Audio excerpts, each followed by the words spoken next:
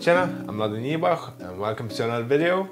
First timer, then go and subscribe to the channel. I suck when it comes to using different backgrounds. Usually I'm just going with a plain black. Use a main light with a nice backlight to whatever subject I'm shooting. But I like that style and I like how it looks so simple but kind of elegant. Looks fresh. I try to develop my skills and find new ways to create scenes that have more details in them. If you shoot for a clothing brand, you want to make the scene so it fits the brand and find the perfect backdrop for just that brand. If you're shooting a product, you can use things to frame the object, but you can also use a nice backdrop to just give it a special design. Depending on the photo you want to take, most of the time it comes in handy to have a nice backdrop. I don't say you always need one. Some photos are better off with whatever's in the frame already or in the background.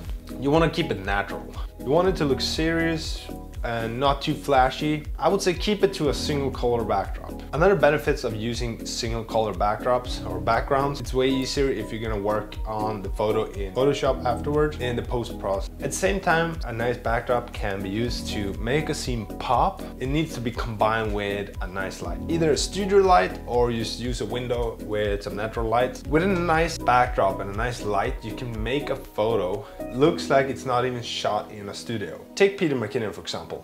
His latest profile pic, it was shot in a studio, but it was made in a way that it doesn't even look like it's shot in a studio.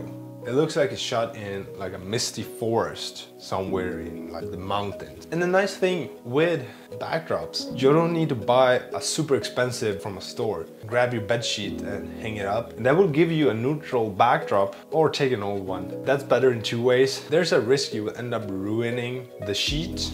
And by using an old one, it gives the background a little bit more texture if it's like worn out, like it just roughen up. Let me know what you think about using backdrops or not.